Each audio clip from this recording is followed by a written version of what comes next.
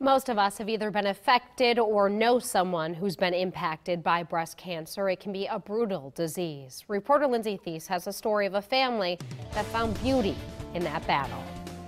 Well, the story of giving definitely has a big part here at Methodist, but first it starts in a town very small, just about an hour away from Omaha.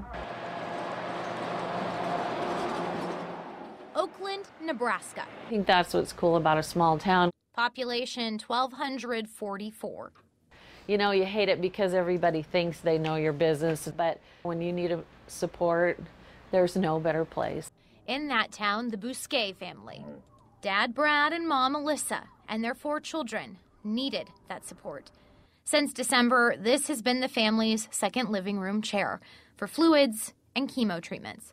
Alyssa has also already undergone 3 surgeries. She has more to come. But this week marked a big milestone, the last chemo treatment. Brad wanted to celebrate with flowers, but not just one bouquet. Holy moly! Basket after basket. Of 500 roses total. That is insane.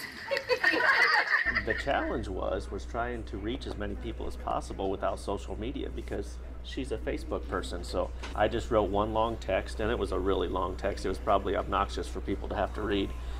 But I sent that out to about 20 friends, and I asked them to forward it on to other friends. This is probably one of the neatest things I've ever had a hand in. And that's just part of it.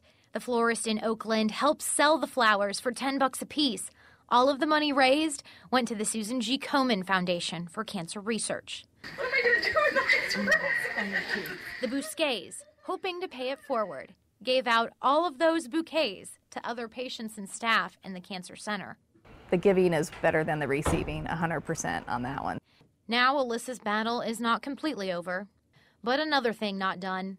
He just came in to donate $10 more to the roses. The support of a small town. It's just started to blossom. If you want to make a donation to the Komen Foundation, we've put a link up with this story online at KMTV.com. For now, at 83rd and Dodge, I'm Lindsay Thies for KMTV Action 3 News.